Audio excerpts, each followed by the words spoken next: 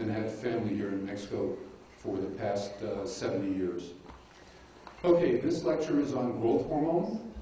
Growth hormone, in my estimation, is probably one of the most important hormones for us to use as a tool to help with longevity, help with age management. So the presentation is going to move. That's for the United States. Let me go back. Since it's Valentine's Day this weekend, I figured I'd share a little love with you, okay? Okay, every year I put together a presentation which talks about the new things that are happening in growth hormone science. And there's a lot of things that were older that I keep in the presentation because they're very important to know the foundation of where growth hormone science came from. Now, today's program is going to start with introduction, which is why we would want to replace growth hormone. Now, I can spend the whole week just talking about this topic because there are thousands and thousands, 700,000 articles talking about the benefits of hormone de crecimiento. But there are other areas that are just as important so that you have a balance of why we should use growth hormone. So to answer the first part, why use it? And this is the growth hormone dilemma. The dilemma is, should we use it or shouldn't we use it? We've heard so much about it being bad, cancer and so forth, which I will talk about in the middle or the end. But when we start looking at the benefits of growth hormone, the entire body, not just in how tall you are. Our estatura is up to, say, 21 years of age, but everything thereafter is about repair, maintenance of cells, maintenance of tissue, and organs. And if you have failure of growth hormone, you'll start developing symptoms. In this study, 61% of the patients who had growth hormone deficiency developed a form of depression that traditional medicine did not work. But when you replaced the growth hormone, within 2 months, the depression disappeared. And they also had added benefits with weight loss and fat loss and muscle growth. But psychologically, they had major improvement.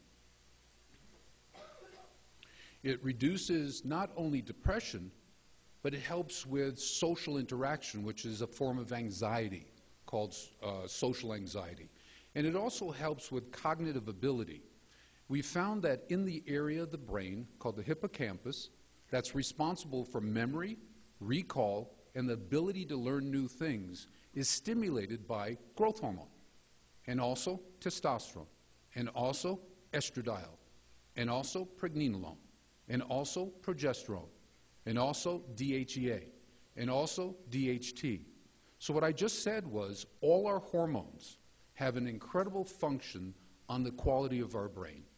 Now, I did endocrinology for 24 years. In the past 11 years, I've been focusing on just the brain. So I work with people who have had brain trauma, who are on a lot of medications, but are still depressed, are still suffering, and sometimes the medication is so much that they are non-functional. We take everybody off of their medication over a period of about 3 months because the correction of the underlying hormonal deficiency improves it. If I was giving my Alzheimer's lecture, it's all about hormones. The literature is full, showing the relationship between head trauma and Alzheimer's, showing the relationship between hormonal deficiencies and the increase in inflammation that is kept in control by things like testosterone, estrogen, progesterone, pregnenolone, and so forth. But I got off track. This graph here shows the improvement in, or the correlation between adults who have depression and what improves. You see those that are on the top left. No pointer? Okay. On the top left, you see that when growth hormone is given, that there's an improvement in their emotional reactive score. Anger, explosive anger, irritability drops down, and that's the green line going down.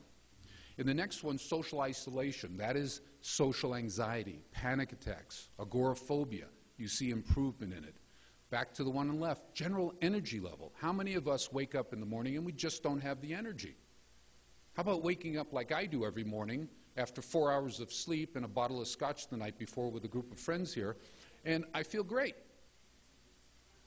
I am hormonally balanced at 63 years of age. Next is sleep disturbance. One of the keys in helping our brain to repair is good sleep. Growth hormone helps to give you nice, deep, reparative sleep. In the heart, in cardiology, what we found is people who have growth hormone deficiency have 9 factors that go up to increase your risk for heart attacks. And some of the things that are improved upon, C-reactive protein, tumor necrosis factor, interleukin-6, which is what gets C-reactive protein. And when you add testosterone to it, you get a further reduction in the immune system called Th1, which is the inflammatory limb of the immune system, and an increase in the anti-inflammatory limb called the Th2. So growth hormone and testosterone together, very good. Growth hormone also drops homocysteine. Homocysteine, if you look at it biochemically, is worse than cholesterol can ever be. It touches the wall, and homocysteine destroys the endothelium. Cholesterol, on the other hand, tries to fix the wall. Cholesterol is not our problem. In the gut, Crohn's disease. How many people see Crohn's disease? Well, there are 8 studies showing that by correcting growth hormone, you can have improvement in Crohn's disease. Lung, cystic fibrosis. What happens is children who have low growth hormone level and have cystic fibrosis, that when they're given correcting doses of growth hormone, they're not sick as much. They're not in the hospital. And if they do end up in the hospital, they're out faster than the children who are in control group who weren't on growth hormone. Immunology. It enhances the immune system. My patient population, after 6 months, they fill out questionnaires every month, and by about 6 months, they start reporting they're not getting sick. They have children in the house who come home from school, they're sick, but their parents don't get sick because of the stimulation of the immune system. In orthopedics, we found that growth hormone can improve bone mineral density in a period of, I think it's 6 months, 6 months by 1.6%. We have the pharmaceutical products, bisphosphonates, that can take up to years and also 10 years for 23% improvement. And you can get loss of bone mass by these medications. It's a major issue we have in the States. Let's see, move on. Also, growth hormone in the kidneys affects the conversion of inactive vitamin D, cholecalciferol, into active vitamin D. And it does it bypassing PTH, parathyroid hormone, which is the one that normally does it. So we have a backup system, and we must have a backup system for a reason. So the need for having growth hormone is very important. This is a slide that has all the different pathways that growth hormone interacts with, making sure that the bone plate and the bone density and the cortical bones are dense. If you take a woman who has normal bone mineral density but has low IGF-1 growth hormone, her bones will break just like a person who has low mineral density, bone mineral density. Why? Think of it this way. A piece of concrete, you drop on the ground, it shatters. But if you have a piece of concrete with rebar, which is the metal bars in it to give it tensile strength, and drop it, it doesn't shatter. Well, what growth hormone does is it builds the cortical bone that allows for tensile strength of the bones, so you don't see the fractures. In the endocrine system, growth hormone will help you convert T4, inactive, reserve form of thyroid hormone, to T3, the active form. And if you have head trauma, as we see, and you put a patient on growth hormone, what it does is it discloses a central hormone deficiency because TSH doesn't go up as T4 goes down. Growth hormone causes T4 to drop and T3 to go up, and the body's supposed to replace it.